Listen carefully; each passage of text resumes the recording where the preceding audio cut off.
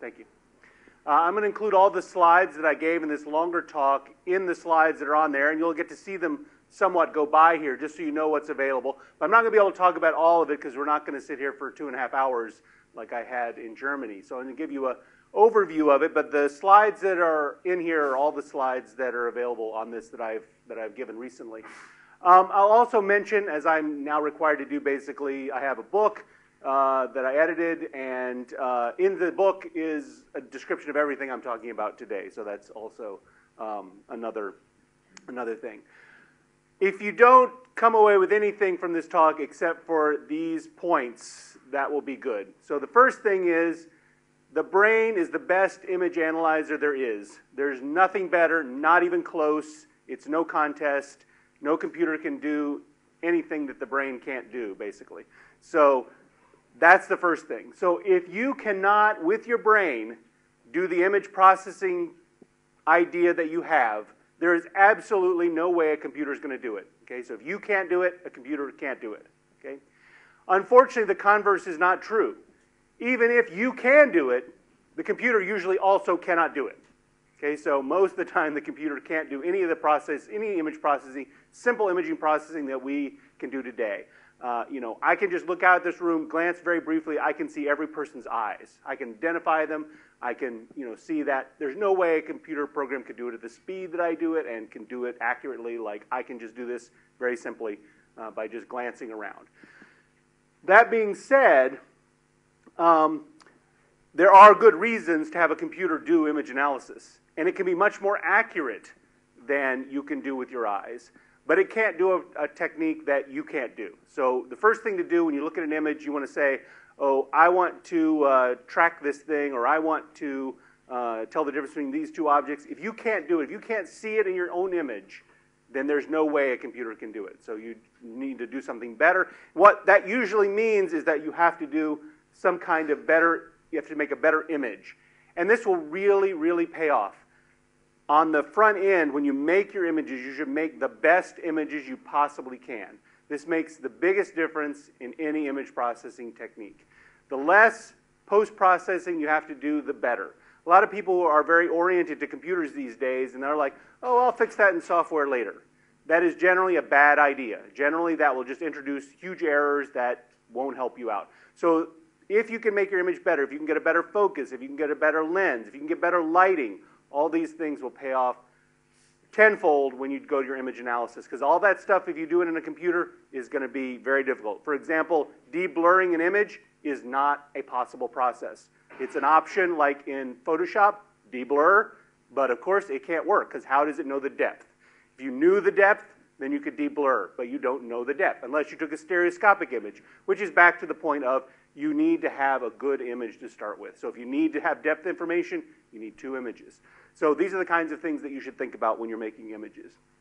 So why would we use a computer to do something like tracking particles? Well, one thing is speed. With our GPU software that we have now, we can track 400,000 particles per second, accurate to pixel accuracy. And we can track 4,000 particles per second to 1/100th of a pixel accurate. Your eye cannot do that. Okay? So it can't get that accuracy, and it cannot do it at that speed. In the old days, when we would track particles, we would take slides or movies. We would play one frame on a wall, a big wall, the biggest wall you could find, with the biggest lens you could find to open it up, and you would go up and try to draw on a piece of paper where the picture of the image, where the picture of the thing was you want. You would then measure the distance to that point, and you would put another piece of paper up, and you would do it again. I didn't do 4,000 particles probably in my whole career that way. So it just takes too long to do it, but now we can do it with computers very easily. The other thing is amazing accuracy that you can get from these kinds of tracking algorithms. We have a tracking algorithm that gives us 55 nanometer resolution on 3 millimeter particles.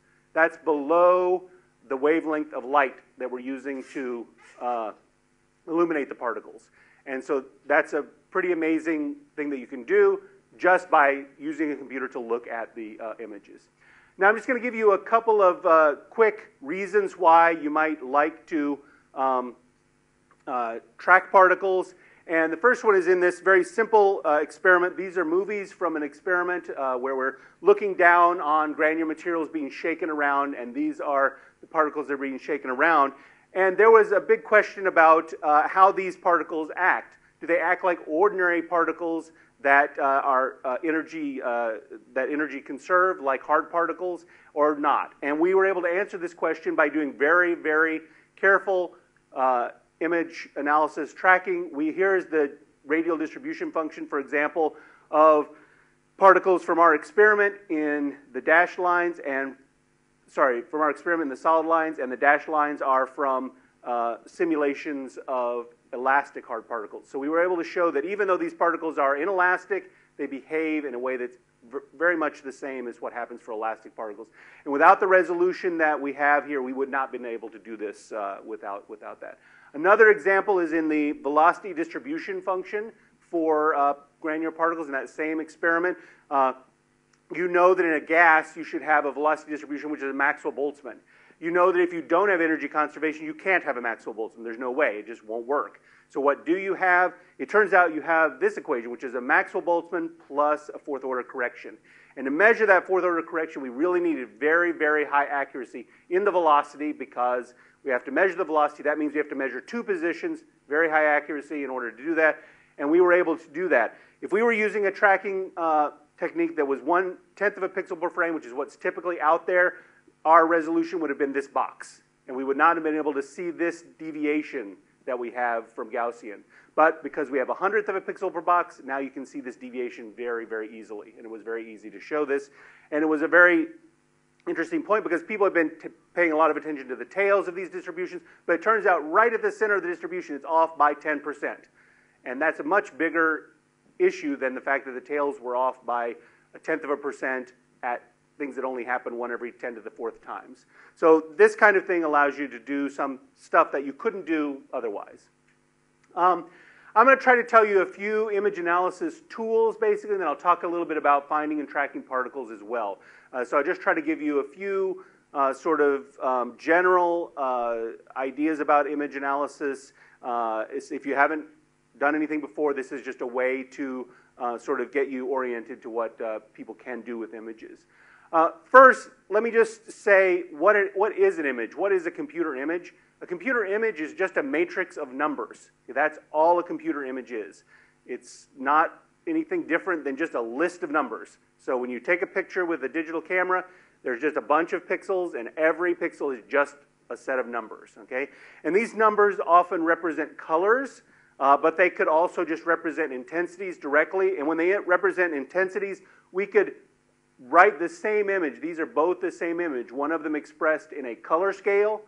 This is just intensities. One of them expressed in grayscale, which might have been the way I took this image, just as a black and white image. But anyway, this could also be the red channel of a color image, or the green channel of a color image, or it could be the X-ray intensity in an X-ray image, or it could be the intensity of density in an MRI image. So these are all the same thing. They're just matrices of numbers. That's all an image is. Here is a video data. Okay, video data is just images.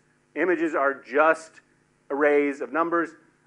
A movie is just an array of numbers that you have multiple times. Okay, so this is just going multiple times in time. So we have an array with indexed by n and m, but we also have an array indexed by the time. So it's just one image after another. And this is just an example of a movie that one might get from a computer simulation.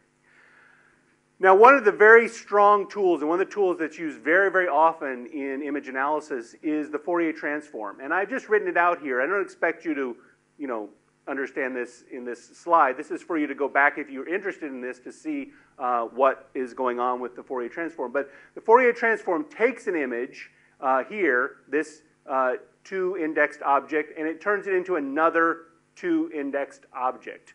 Okay? The main difference is that this side has complex numbers. So this takes a single real image and turns it into a complex image. Okay? So that's the main difference between these two.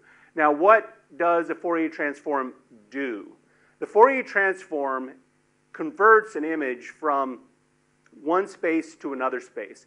it finds, for example, the frequency representation of a signal rather than the time representation of a signal. Or it takes the wavelength representation of a signal, or the wave number representation of a signal, and turns it into, turns a spatial information into a wave number, into the number of times that you have an oscillation. So, for example, in this 1D image now, or what we might call a function, so 1D image or a function, here we have this function, which is just a sine function. In this case, I'm just using a complex signal because it makes it a little bit easier to display. You get complex signals actually all the time. That's the way radio is transmitted, for example. FM radio is transmitted using a complex wave. It sends one signal at one phase of the sine and one signal at the other phase of the sine, so at the sine and cosine. So it sends both of them. And if you do that operation I showed on the previous slide, what you get is one peak at a particular frequency, 5. And 5 is just the total number of cycles that we have here, and it's the number of cycles per time unit in this arbitrary system. So it just tells you that this signal is a perfect sine wave at that frequency. Okay, so that's all that happens here, perfect signal at that frequency. Now what about for an image? For an image, now here is the analog of this signal, but for an image. Now this same signal is going all the way down in this direction, and this direction is just constant. So I have no oscillation or no change in the x direction, but I have a change in the y direction. If I take now the two-dimensional Fourier transform, so I Fourier transform in both directions, then what I'll get is a single spot, because this system is represented by one single sinusoidally varying wave in space. So I get this one spot. And if you zoom in on that spot, you'll see that it's a distance in away, which is the number of cycles per unit of space in this case. And so that distance, just like this distance told us what this number was, this distance tells us what this number is. If we had many, many sines and cosines in this image, we would get many dots here in this image. And here is an example where you would get lots of dots. Here's that image that I showed you earlier from that movie. And here is the Fourier transform of that image. And now you can start to see some interesting things. You can see some things that your eye kind of knew about, but now you'd have a way to quantify it. So here, for example, we can see there is a kind of length scale in this problem. There is, a sort of average separation between blue and red. There's a sort of width to the blue and a width to the red that's the same over the whole image. That's represented by having power at a distance, a fixed distance away from the center of this image. Here's just a blow-up of that same thing to sort of see what's going on. And what you can see in this first image is that the angles of these things are all much more random, okay? And the widths are much more varying. And so the width of this, the range of frequencies needed to reproduce this, is wider. So this is a wider band than it is. And it has power at all angles, because there's basically all angles in here. Now this particular simulation kind of knows about the boundaries, and it likes to have these rolls or these waves, these stripes come in perpendicular to boundaries. So you can see later in time, now these things are all lined up kind of in one of two directions, either vertical or horizontal. And now we can see that represented in the Fourier spectrum. Now we see that there's a big peak at the sides and a big peak at the top and bottom. And you can also see this one has a much more well-defined wavelength.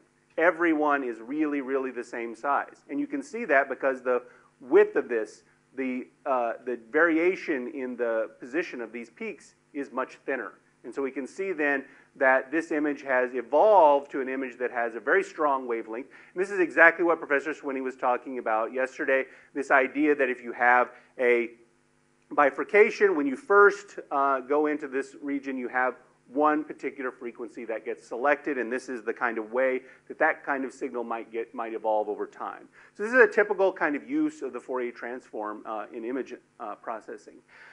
Now, another very common use of the Fourier transform, and one of the reasons that we use the Fourier transform for lots of these things, there's lots of transforms out there. There's wavelets, there's number theoretic, blah, blah, blah. There's all these transforms out there. But we use the Fourier transform because we have an algorithm which allows it to be computed much more efficiently than you might think.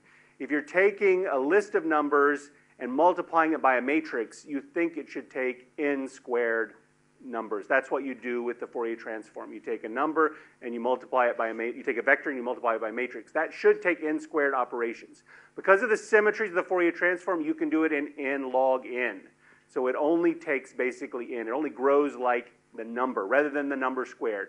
Most transforms grow like the number squared. So we do this one much faster than any others, and so it's used very frequently. And it's also related to another thing which is used very frequently in image analysis, and that is the convolution and the cross correlation.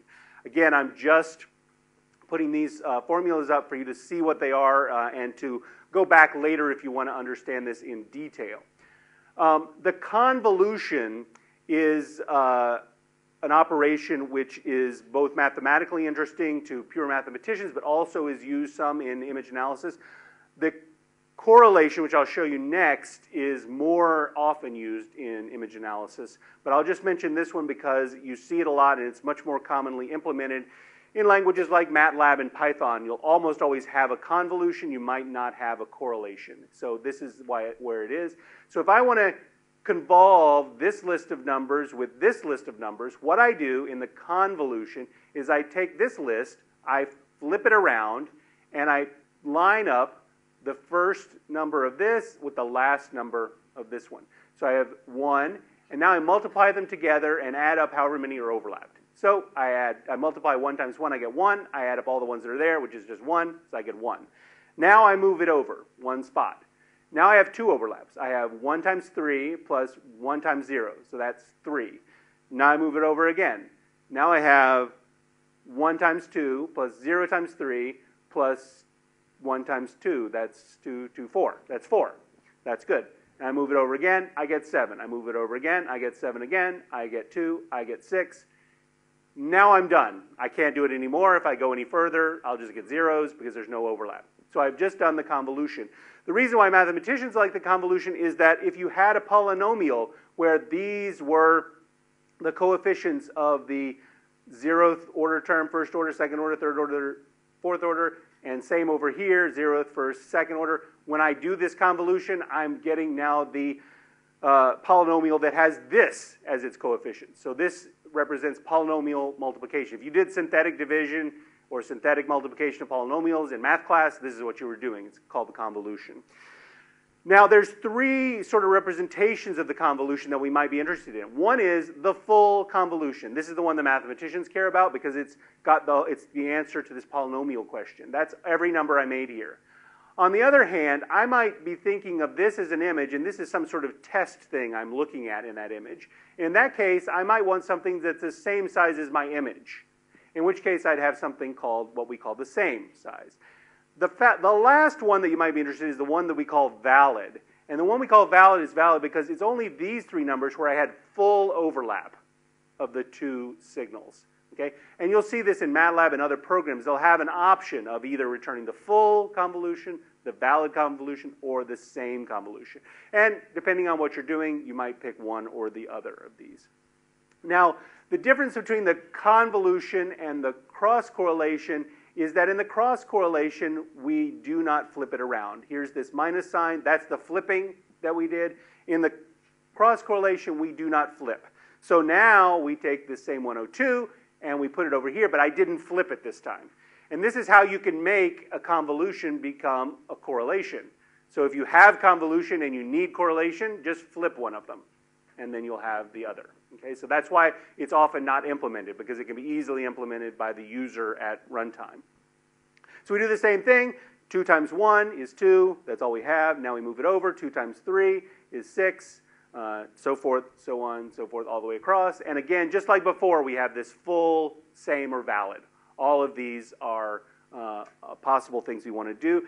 And the correlation is kind of telling us, and we'll see this in a minute, the correlation is kind of telling us how much like this number is this set of numbers. Where is the position where this is most like this? And you can kind of see it here in that the place where we got 8, where we got the largest overlap, as it's called, this is the place that's kind of most like this one. This is just one number off from each of these.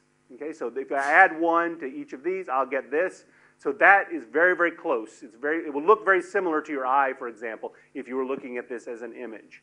Or if you were looking at it as a function, you would see they look the same, but they're just shifted by a small amount. So this is the point where it looks the most like this function. And these things can be done in either one dimension like we just did, or they can be done in 2 dimensions, or in dimensions actually, although usually you don't see it going much beyond 2 dimensions. And here, for example, now we can do the same thing for an image. So here is that image I showed you again. Here is something I would like to convolve with that image, okay? So here I'm going to convolve this object with this image, and I do exactly what I did before, only now I'm doing it with images. I take this guy, I flip it around, which in this case it doesn't matter, which is why a lot of things also don't implement the correlation, because it's the same if it's symmetric. So flipping doesn't do anything if it's symmetric, so many times you don't ever need the correlation because you can just use the convolution to start with. So I take this guy, I flip it over, and I put it up here at the edge at the corner. So this guy is just touching the corner where 1 pixel is going over. And at that point, I then multiply them together and add up all the pixels, and I just keep doing that. I move across, I move down, and so forth. And here is the image I get by doing that. And what you can kind of see is that this is a blurring effect. In fact, this is exactly what happens when an image is blurred. So if an image is blurred, it's convolved with the spread function of the imaging system. That spread function is usually something like a Gaussian, typically an Airy function, which is very much like a Gaussian. And so this is what happens if we were to blur our camera. So here is an image. If we blur our eyes, we should be able to kind of get this image, okay? So that's what's happening here. It's being blurred by this size of spreading it out. It's basically saying anywhere it's overlapping this, I'm going to sort of take the average. So it's just spreading it out. And so you can, in this case, also have that exact same thing of full, same, or valid. So I can go all the way out to the corners, and I have the full one. And you can see it's different on the edges, right? Because we're not overlapping the whole thing, so it is different. If you want to use this edge, you have to do something to normalize that edge to give you a better idea of what's going on there. Then we have the valid one. This is the part that looks really just like the blurred version of this. And then in between, you kind of have this variation as it comes in, and that's the same size. But you might want the same size because you might want to be comparing it to other images that you've taken with the same camera. Now, let's look at a case where convolution and correlation make a difference. Okay, so now I'm going to convolve this little patch, which I took out of here. So I took this little patch out, there it is, and I'm going to convolve this little patch with this whole image. Okay, so I'm going to convolve it first, that's over here. So I take this little patch and I convolve it with this image, and this is the picture I get. Okay, so it's a kind of smoothing, but a kind of different weird smoothing because I'm also kind of pushing power to one side and not taking away stuff here. So it gives a kind of weird image. And in fact, this is rarely used in convolution. This really doesn't mean anything obvious. On the other hand, this little chunk is exactly like this little chunk. So when I convolve it, when I correlate it with this guy, I'm going to get the biggest signal here because this is literally exactly the same as that because I just pulled it out of there. And so you can see I get this nice big peak right there at the center where that object is. So this is kind of the simplest way of saying, where is this object in the image? Well, it is at the point where the correlation is the highest. Okay? But you can see this may have some difficulties because, for example, right here, there's also one that's pretty close to the same height. And you can also see that if I put a box around that, that looks a lot like that one. Okay? So they're very, very close. And that's sort of telling you. So it also tells you when things are similar. So it'll tell you when it's exactly the same, but also tell you when things are similar. And so any place where there's a big spot like this one here, if you were to draw a box around that, you'd see that it looks very similar to this little chunk that we have here. Okay. Now, I do want to talk a little bit about this set of math. There's not that much math in this, but I want to talk about this briefly. And the reason is to sort of explain why correlation has this property and convolution does not have this property, okay? And often the start of an image processing technique is to say, well, correlation tells you where it's correlated, there I'm done. But that's not the whole story, and actually correlation is not the best way to figure out if two images are the same. The best way to figure out if two images are the same are to take the image that you want to interrogate and take the little image that you want to find out if it's in there. You subtract them and square it. Now, why do we do this? Well, this is a very common technique throughout all of science. It's called the chi-squared, or it's called least squares method. What we're doing here is we're saying, I'm going to subtract two things and then square it. That gives me a positive number. That positive number will be smallest when the two things are most alike. It has to be, because if they're identical, it'll be 0, and that is the lowest value that it can possibly have. Anything else is going to be higher. And so we have a number which is 0 when it's exactly the same, and lowest whenever it is the most similar. And when I say most similar, I mean in this sense of chi-squared, in the sense of the squared value is lowest. Now, there are other ways to do this. Like, for example, I could have just put the absolute value, or I could have put the 4th power. Or there's actually a way to do it with a 0 power. So there's all these possible norms one can use. We use the square one, not because it's the absolute best, because it's not actually the absolute best. Usually the absolute value is better. But we use the square one because it produces correlations, and it's much easier to calculate than any of the other ones. And also, there's a lot of mathematical analysis that can be done on this. They can't be done on the absolute value because the absolute value is not a real function. It's a generalized function. It doesn't have the same properties. You can't differentiate it the same way you can differentiate other things. So it makes it much harder to do all the analysis. So we don't have any theorems, good theorems that tell us things like, you know, maximum likely estimator is given by blah. If you have this, we can't do that with absolute value. So that's one of the reasons we use this. Although a very similar analysis can be done with other functions. So now let's see what happens. So we have this squared value. Now we're going to move this guy around. We're just going to shift its indices throughout the whole image, and we're going to ask, where is this the minimum value? What shifting of n and m do I have to do to find the point where this is minimum? And we can actually do a little work on this object. We can first go ahead and square this out. So if we square this out, we're going to get this guy squared, and we're going to get this guy squared. But in between, we're going to get the cross product of these two squared. And if you go back, which I'm not going to do right now, if you go back and look at this particular sum here, double sum over this, that is exactly the, that should say, yeah, it says say correlation, good. Correlation, that's exactly the correlation as I defined it earlier, this exact same thing. So the correlation comes out naturally when doing this.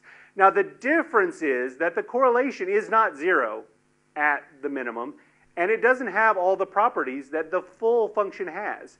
And so if you measure this full function, which you can also do very quickly because it just takes 2 convolutions plus 1 square. So it's actually very fast. It's only a little bit more than twice as slow as just taking the correlation. And it gives you a lot of extra information. So this is where I typically start when I want to do some kind of image processing technique. I will start with this equation, not with this one, because I get a little bit of extra oomph out of it that I can use to do better on my analysis. I'm not going to mention that. That's just I guess I did have these here so you could see them. But you can see that this cross correlation, this function is exactly the same as what we get here. Okay, so that's the same thing. Now, how would we use this? One very common way to use this technique is through what we call PIV, or particle image velocimetry. Okay, and there are commercial softwares out there. The person who came up with this idea has a patent, has made a lot of money off of it. But all they do is they take, instead of correlating this little chunk from here with the image it's in, they correlate it with an earlier image. So I take a chunk from this guy, and I correlate it with this image. That tells me where that little chunk of stuff has most likely moved in the next thing. And so that's what I've done here. I've taken this little chunk, and I've asked, where is it going to move in this? And here is my correlation, my convolution. And here is the distance that it's moved. And that tells me that at that spot, this image was moving along. And you might say, well, how does an image move? There's no particles in this image. It's just junk flying around. That's the amazing thing here. It's just telling you, as long as that junk is flying around in a sort of continuous way, it can find it. So it doesn't really have to be particles. It can be pretty much anything. And as long as you do this technique of cross-correlation with later times, then you'll find out where each point, and you can do this for every single point, because I could have taken a box anywhere. I could take any box I want, and I can do this same technique, and that will give me the place where that box has moved in the next slide. splice, that gives me a whole velocity field out of doing this. And that's all PIV is. And we can use it, for example, here's an example of a rotating drum that I worked with in my lab, and here's one snapshot of a movie of that rotating drum. Each one of these little things is a particle. They're very small, and this is where this technique is really, really the best to use. These particles are too small to track individually, but we can track them using this PIV technique. So we take a little box, they zoom in on that box. Here is that box, and I've taken a box this size and correlated with it. So here's this box in this frame, here's this box in this frame, and you can see they're very similar. So here's this little part, here's this little part, here's that little white part, and here is the cross correlation. You can see that it's moved this amount. So this is how I tell. I just look where it is, that's how far it's moved. And from that I can get a whole velocity field out of that. So here's this image, here's the whole velocity field that I got out of that. And you can also see something interesting, which is that in this image, you can actually see there's signal in the part where there's no particles. That's because the glass has little tiny imperfections, there's little things on it, and so I'm just seeing the glass, pure flat glass, moving along. It's that sensitive. I can actually see just the little tiny imperfections in the glass moving along, and this is actually a very nice way to do this because I can also now get the rotation rate out of this because I'm now just looking at the glass itself. So I can get both the particle motion and the glass motion in one image analysis process. But sometimes that's not enough. Sometimes you want something more. And now here is another version of that exact same experiment. But now we've taken many, many close-up versions of this. So each one of these little boxes you can see is a close-up movie of the whole thing. And one thing you can see is that those things can be stitched back together to give a pretty good movie. So this thing is pretty stationary because we did this on one day, this on the next day, and this on the next day. So this is a very repeatable experiment, and you can line them up very nicely. Here's one of those movies, okay? And you can see how much care we've taken to make this movie good. Okay, this is the raw movie. You can see it's black on white. Okay, so we have taken care to get the best imaging that we can possibly do here. And we'll even correct this later, and I'll show you how to do that in a minute. So now I'm going to talk a bit about finding these kinds of particles in the remaining time that I have. And so there's two sorts of parts to particle tracking. There's finding the particles, and then there's tracking them along so that you can connect them. I'm not actually going to talk about particle tracking today, where you would connect them along. But the slides for how to do it are in there, and it's also in my book chapter. So I'm just going to skip this part on how you do it, but it's pretty simple. You just sort of say, well, what's my closest particle in the next frame?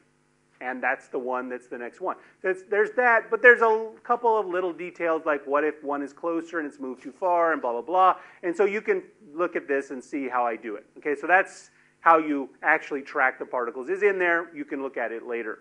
But what I want to spend a little more time on is how you find the particles. This is the more interesting problem. And once you've found the particles, there's lots of things you might do with it as well as tracking them. There are other things you might do, so I wanted to spend a little time on finding the particles. And also because this is also a very general technique. It's not just for particles. You can find anything in an image using this same sort of technique. And these are just a whole bunch of reasons why one wants to do this, and I'm going to skip this for now, but you can go back and look at it. And let me just reiterate the main point of this talk, which is that your brain is really good. You must make your images as good as you possibly can. And so I'll just reiterate that at this point to remind you of that point. And here, for example, is a sort of demonstration of how you could make your images better. Okay, so here are actually 3 imaging techniques all on one plot. And we did this by taking a movie with 2 cameras at the same time that were taking different versions of this same frame. Both of them are backlit. So we have a backlighting, and the particles are blocking the light. Okay, but then in this case, we have one single point source light, and this was done with a red laser. Okay, so that's how we did that. And this is done with a blue light that's in a ring. Okay, so it's a ring light. You see these often, like if you watch CSI, they always have one around their camera. The reason is because it gives you a more uniform lighting. And it also does help you in particle tracking. So for example, here what we might do is just find the brightest spot, and that would tell us where the position was. And we might do some sub-pixel accuracy by fitting it to a Gaussian or something else like that. So that's what we do here. We do a sort of similar thing here, but now we're looking for this black thing in the middle of the thing.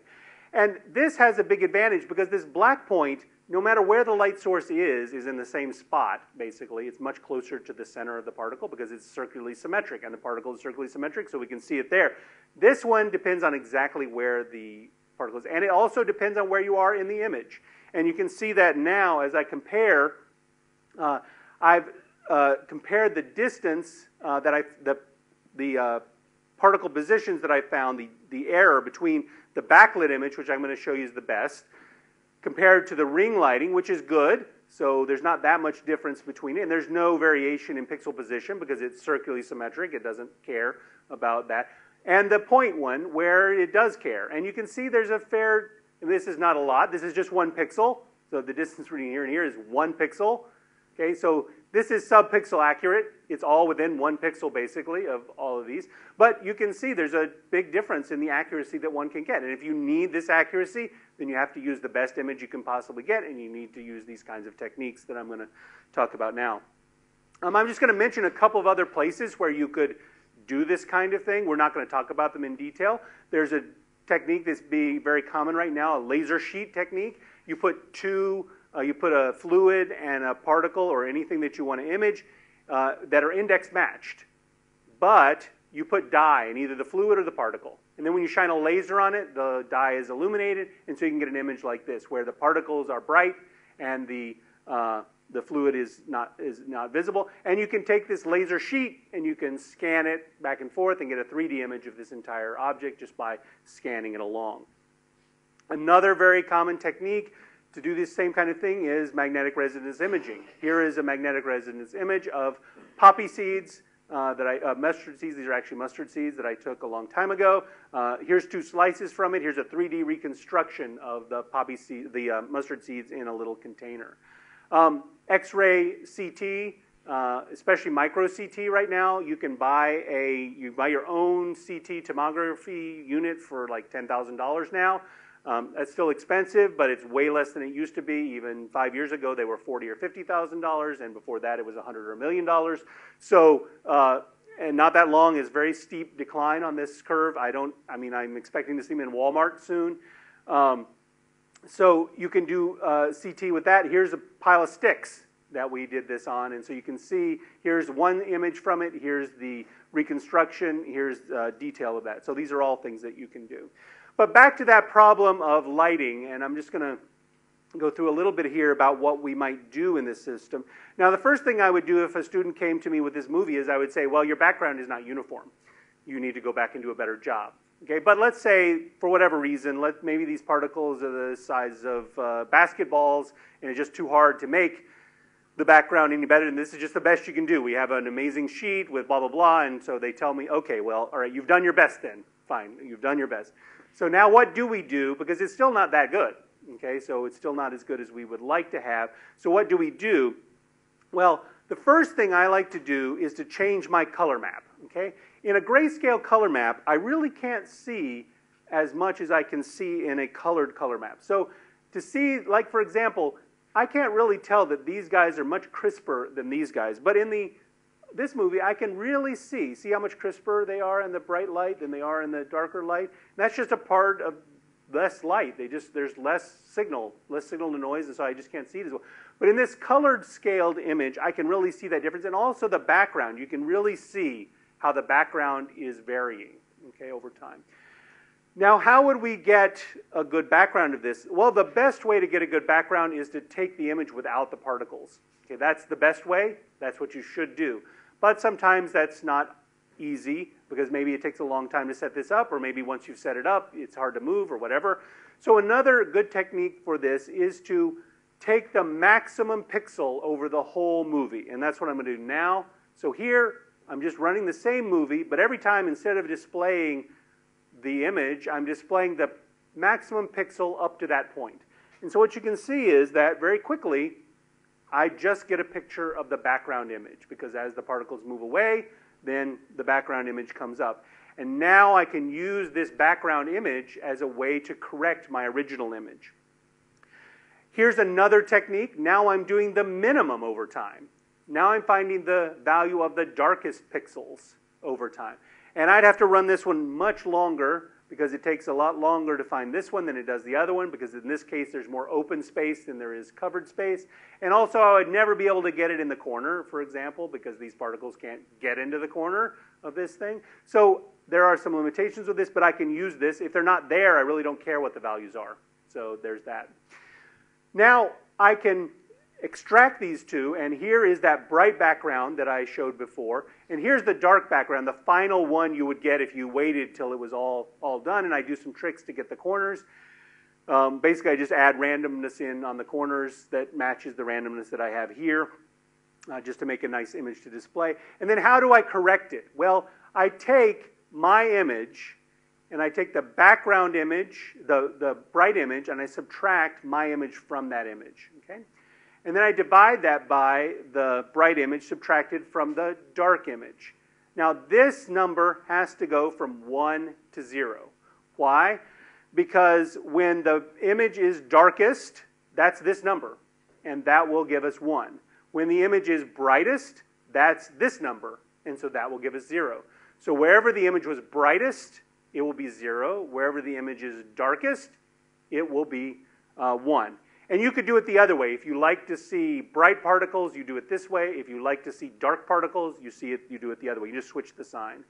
And here is now the original image and the corrected image. And you can see the huge improvement one gets by correcting this background. Okay? And this is about the level of background that you can sustain and get really, really good correction. If it's much more than this, you can't do anything about it. But this is about it. And just to compare it to that original image, this is the same color scale. So these two are presented in exactly the same color scales. So you can really see how that is. And just to really hammer this point home, here is a slice through that image. Here's the uncorrected image in green, because you can see this is the position of a bright spot in these images, and this is the corrected version. Actually, I guess I've flipped this. This is the uncorrected version, but scaled. Sorry, thank you. This is the uncorrected image, but scaled in here, and so now it's bright, it's the same in these pixels, but you can actually also see, because of the dark correction, I'm actually making these points flatter, because I actually can get the dark noise there, and I can fix that. Now, one thing here with this maximum method is that I'm limited to exactly between 1 and 0. And that means down here, this is really spurious. It's really 0. But I'm getting a number which is, on average, above 0, because I've said it's maximum and minimum. I can do a little bit better by, instead of saying maximum and minimum, I take the average of the brightest values and the average of the darkest values. Then I can shift this a little bit. It's very subtle here, but that's it. So that's all I'm going on about. So that now I'm taking the average dark pixel and the average bright pixel. And now you can see my noise is centered around 0, which makes it a little bit nicer. And my peak is centered around 1. It's not at 1, but it's centered around 1. And that's also a little bit nicer for these things. So that's a nice technique for getting the background corrected. I won't talk about how we do that. Now that we have this perfect image, and you really need really good images, either by these kind of techniques like I just talked about, or by just going back in the lab and saying, well, I've got to get a brighter light, or I've got to get more lights, or whatever I've got to do.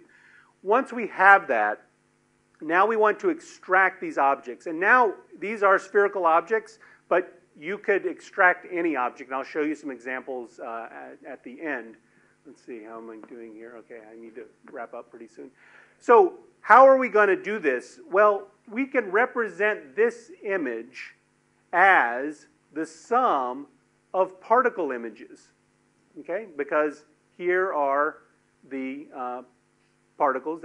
I'm just going to take each particle. I'm going to make a function for that particle, and then I'm going to add all those up, and I'll get this image, okay? Now, this particle function could depend on anything I need. In this case, there's really only two parameters, the position and the diameter, because it's a perfect sphere. So I really just have two. But if it were an ellipse, I'd have 3, because I'd have both the width and the height. If it were a bug, I might have many.